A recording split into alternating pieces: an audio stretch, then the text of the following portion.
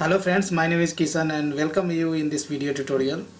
This is the continuation of my previous video series, and there we had started exploring best practices about the lambda expressions. So if you write lambda expression for functional interfaces, then some of the key points always as a developer you should keep in mind. So in this continuation, let's go through the second point. So second point says use the functional interface annotation. So basically you should always annotate your functional interface with functional interface. At first this annotation seems to be useless. Even without it, your interface would be treated as a functional as long as it has just one abstract method. But imagine a big project with several interfaces. It's hard to control everything manually. An interface which was designed to be functional could accidentally be changed by the adding of other abstract methods.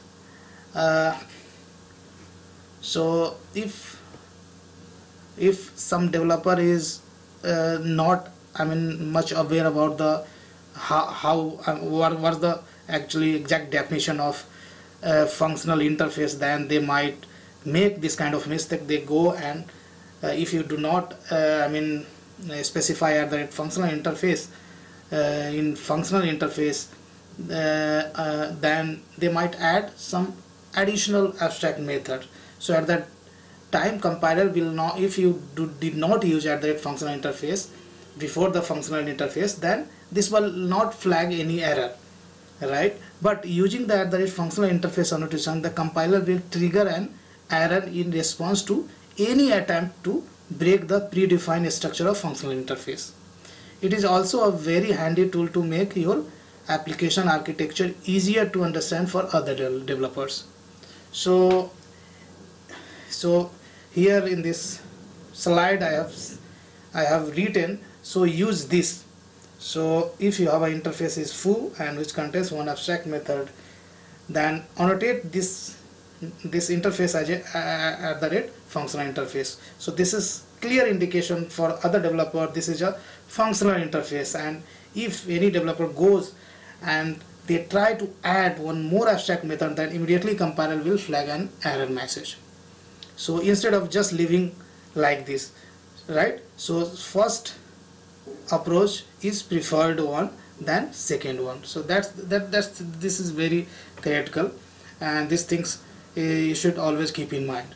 Now next point in this series, I would say instantiate functional interface with lambda expressions, right? The compiler will allow you to use an inner class to instantiate a functional interface. However, this can lead to very verbose code. You should prefer lambda expression instead of writing inner anonymous class for functional interface method, right? So suppose if you want to create a thread, so we know that runnable is an functional interface, so of course we can make use of the lambda expression, right? So if you want to define lambda expression for runnable interface, then this is the way to define, and this is the way to define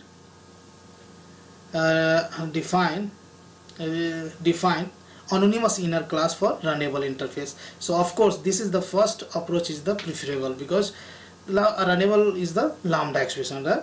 The lambda expression approach can be used for any suitable interface from the old libraries. It is usable for the interfaces like runnable, comparator, and there are many other interfaces which is having only one abstract method. Now let's try to understand these things through an example. So as we know that if you try to search runnable interface by pressing Ctrl+Shift+T, so let's write runnable. So this is an interface and this is a functional interface, because this interface has only one abstract method. So here you can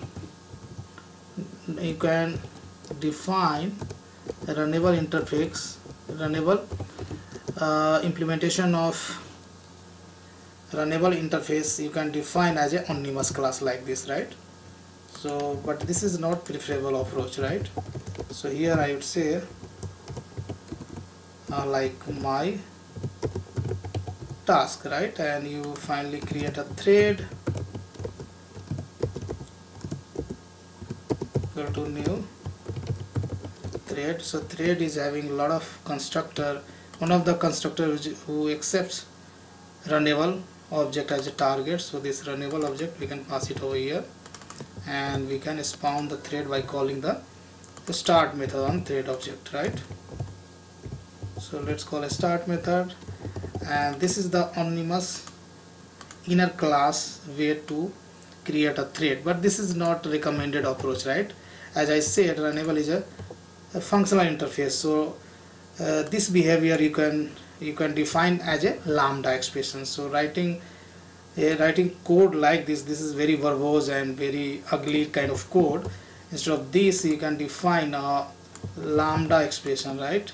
So I'm going to comment this code, and instead of that writing this so long code, we can define lambda expression for this, right? And instead of defining this much amount of code, you can define same thing is in the single line of code, right? And you get the